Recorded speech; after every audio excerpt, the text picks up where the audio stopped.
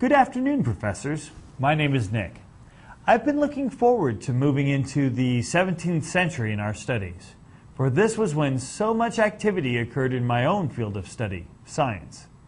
It is during this time that the world began to see the influence of such men as Descartes and Kant beginning to have an impact on scientific study and philosophy. I taught high school students the scientific method for years and know fully the impact rationalism had on the world of knowledge. But I'd like to know how rationalism affected the churches. Rationalism, among other things, of course, led to the Enlightenment. What was the impact of the Enlightenment on Christianity? Nick, some people have said that since the Enlightenment, the world simply hasn't been the same. This is a paradigm shift that we experience in the 17th and into the 18th centuries, both because of the Enlightenment and its partner, namely rationalism. And as you've very well identified, these things do inform one another. What is the Enlightenment? What is rationalism?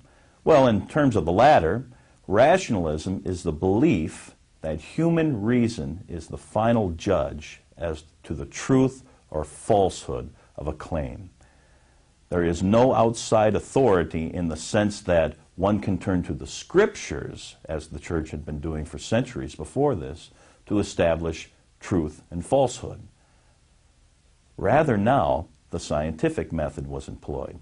And what the scientific method said very simply was, a hypothesis was asserted if it could be proven via scientific experiments, that is to say, that consistent data could be produced and regularly interpreted, then something was true. Now, when that comes to the Christian Scriptures, to the Bible itself, things began to take some interesting turns. For example, what do you do with the stories in the Gospels of Jesus' birth? The Christian Church's teaching of the virgin birth was viewed by some with suspicion, was viewed by some as a myth, shall we say. And increasingly, those who were committed to the scientific method began to apply the principle of rationalism and said, literally, not only did the virgin birth not happen, it simply could not happen. Why? Well, scientific experiments, the scientific method, established things otherwise. This being the case, some basic teachings of the Church began to be tested. The virgin birth being one example, the resurrection of Christ, the doctrine of the atonement, and many, many others all came into question. Now, that's not to say that all people who were inclined towards rationalism simply dismissed the witness of the Scriptures. Some said we can find a balance point between the two. John Locke, for example, said there are those things that are contrary to reason, those things that agree with reason, and those things that are above reason. Those things that are above reason cannot be proven true or false on the basis of the scientific method. They simply must be accepted by faith. Yet, said Locke, these things also are not at odds with human reason, simply beyond our capacity to understand. For many, that was a sufficient answer. Others, however, said, no, this won't do.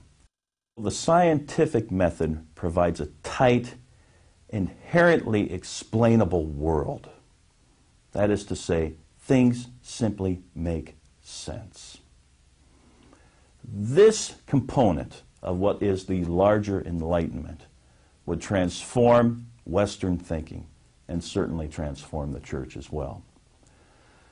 The Enlightenment as a movement, as a perspective, really implied that humankind had been lost in darkness for thousands of years. That in fact, because of the Church, said some Enlightenment thinkers, man was in a self-incurred tutelage, had placed himself into bondage, and had therefore not fully developed to the fullest of his capabilities. The Enlightenment simply means shedding light where there was darkness before, and the place of darkness was oftentimes attributed to the work of the church and its pronouncements through the priesthood of what was to be believed and what was not to be believed. What the Enlightenment encouraged was autonomy, radical autonomy in the sphere of the individual. Self-law, law unto oneself, self-realization, the opportunity to encourage human beings to be all that they could be, rather than keeping them down through church teachings. In this respect, one of the components of the Enlightenment mind was the denial, or at least the downplaying, of the doctrine of original sin. Many Enlightenment thinkers said very simply, by emphasizing the sinfulness of human beings, the church had in fact kept humankind from developing as it should. Rather, the Enlightenment proposed a very optimistic notion of the capabilities of humans, saying that if human beings were encouraged and left free to pursue their own ends, to pursue knowledge for the sake of itself, to use their minds to the fullest of their capacities, that great things would result. And this optimistic message, this emphasis on the capability of human beings to achieve, struck a chord and resonated with the people of 17th and 18th century Western Europe. The church found itself in a bit of a predicament, not surprisingly. Having, on the basis of the Scriptures, taught that man is inherently sinful, comes into this life in a state of sin, now there was a competing philosophy that said, no, human beings are not culpable for anyone else's sin, only the actual sins that they themselves commit. Better put, said the Enlightenment thinkers, simply to emphasize human capability. So, said the Enlightenment thinkers, the church has kept society, culture, and individuals from developing into all they could be. The church has in fact hampered the development of humankind. The church has imprisoned the human spirit. Therefore, it is now our responsibility as modern Christians, Christians in the 17th, 18th centuries, to break ourselves free from this bondage and to move forward into everything that is available to us. Not surprisingly, the church had to respond. Some members in the church said, this is a horrific development, this is an improper understanding of human capability and must be resisted with all vigor. Others uncritically adopted the perspective and said, unless the church gets with the times, it will be left behind. And then another group said, we can engage rationalism, the Enlightenment, critically, seeking to find ways in which the church can maintain its faithful confession while understanding a basic and fundamental cultural shift has occurred.